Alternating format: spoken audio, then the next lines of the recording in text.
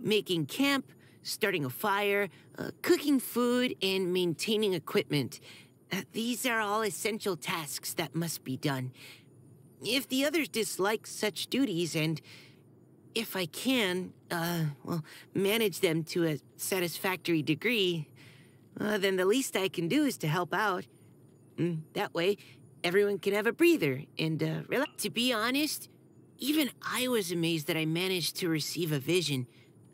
It's really come in handy, but I shouldn't completely rely on its powers. Instead, I prefer to think of it as a sort of safeguard to use in case something happens.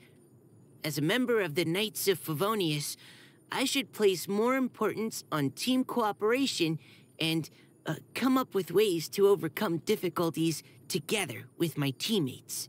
Before joining the Knights, I had to take a number of exams. Captain Kaya was the main person in charge of all the testing.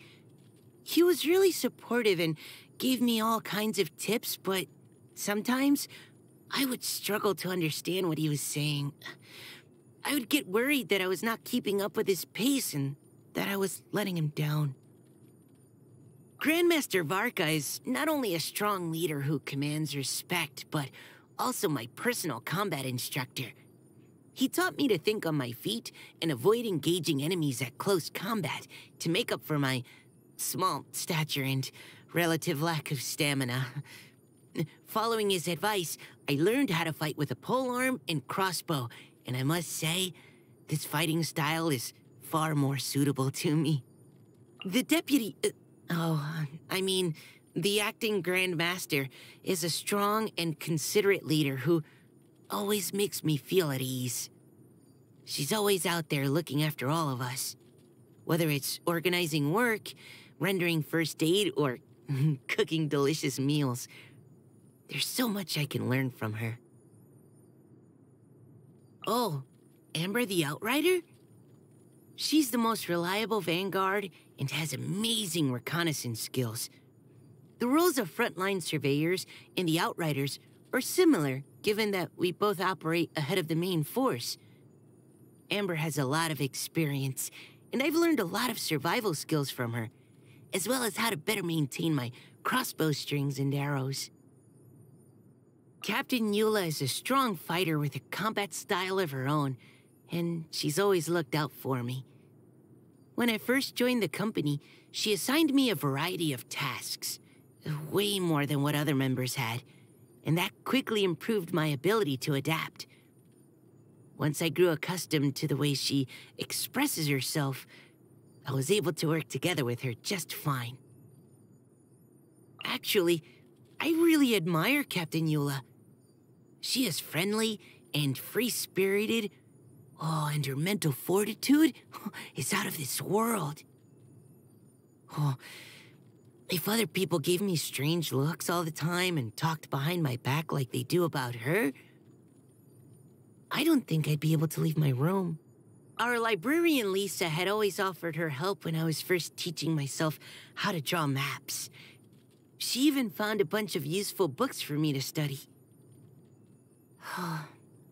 If only I could be as well-learned as she is. After all, it never hurts to have more knowledge, and you never know when you might need it. Oh, Klee? She's super cheerful, and I've heard that she's as strong as the Grand Master himself. She's invited me to go on adventures with her before, and we always had a great time together. Although, she would experiment with dangerous weapons from time to time, which means I've had to revise my maps on several occasions. But I still feel it's worth it. I really like that bard. He's a very talented performer. Oh, and his melodies always seem to make me feel at home. If I had to pick a tune that best represents Mondstadt, it'd definitely be one of his. It's too bad that I'm not often in the city. Otherwise, I could bring him some gifts every day. The chief alchemist has been very kind to me. He helped me make all the survey equipment I use in the field. I even have some pens he made that will work even when I'm hanging upside down from a tree. But it seems that making artistic sketches is quite different from making maps. I've tried to make some sketches of a target area as supplemental intel before.